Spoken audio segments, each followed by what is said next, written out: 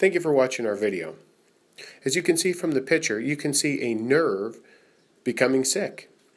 This is called neuropathy, or the pathology of a nerve, or the disease of a nerve. In this instance, this is a prime example of where diabetic neuropathy could affect the nerves, typically of the feet. Exactly what happens is long-term exposure to white refined sugar and food additives in the blood cause an irritation of the wall of the artery. This causes thickening of the arterial wall, and when healthy normal cholesterol interacts with oils that are added to virtually every packaged food, they produce a plaque and a sludge that further coats the arterial wall, further narrowing where the blood has to pass through. So you can see when the nerve doesn't get the blood that it needs, it withers away. And as the nerve withers away, it gives off the sensation, depending on what type of nerve it is. Different types of nerves give off different sensations.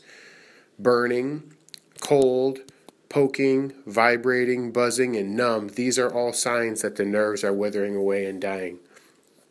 There are many ways to go about dealing with this condition as it is progressive. Natural ways are best. Always look for the natural solution as opposed to a toxic solution. Thanks for watching our video.